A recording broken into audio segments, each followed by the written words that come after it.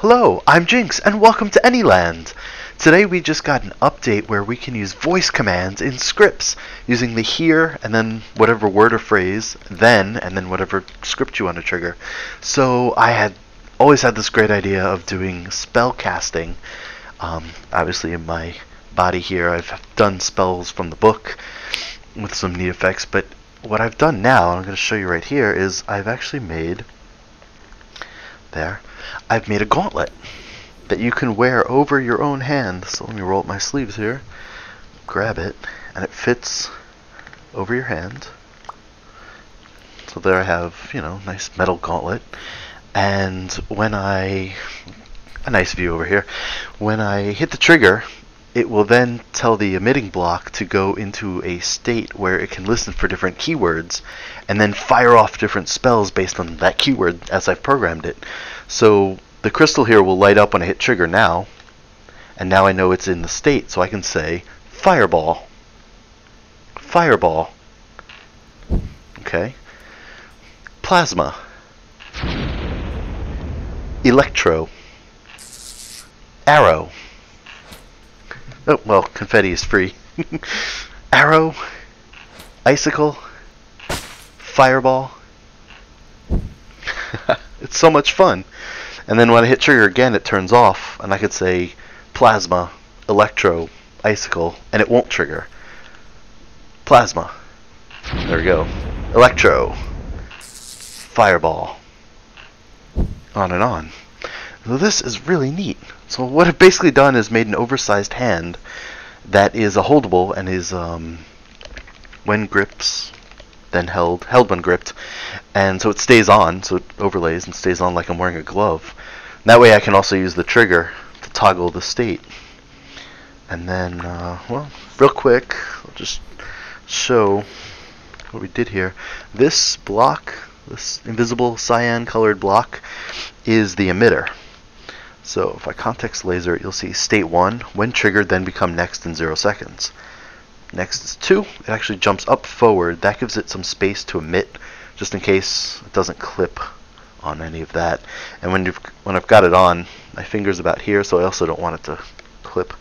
So on state 2 I have when triggered, then become next in 0 seconds. That just lets it go back. That way I can turn it off and I can control if it's going to fire off or not. Say I get into a conversation about fireballs. I don't want that thing to go off by itself. And the script I'm using, for example, for the fireball is when hears fireball, then emit. Let's see here. There's nothing special with the name. I actually went and emit a gravity-free. 2 is the name of the fireball. 2 is the second time I've used it here. With 70 as a speed. And then play fire, start a poof. That's the woof sound effect. And then I've just done a different line for each effect. So when here's arrow, then emits a thing with the arrow impact. When here's plasma, then emit. And fun fact, it also triggers if it's placed in the world and it's on that state. If you're within 7.5 meters, I believe. So I can actually say electro. Electro. There, it went off. Fireball. And goes. But yeah, so when here's electro, then it emits the electro at 70, play the electric shock zap sound effect. When here's icicle, and you can just stack them as far as it'll go.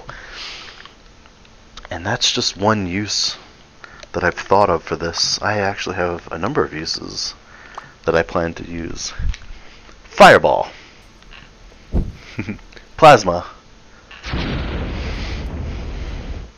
So yeah, that's the quick and dirty, because previously with this avatar I'd hit this button, this book would come up, get out of here, and then I'd have fireball off my finger, fire blast, which is the big one, lightning, and a couple other fun things. Because if you remember, I have the spell book and I have, my emitters.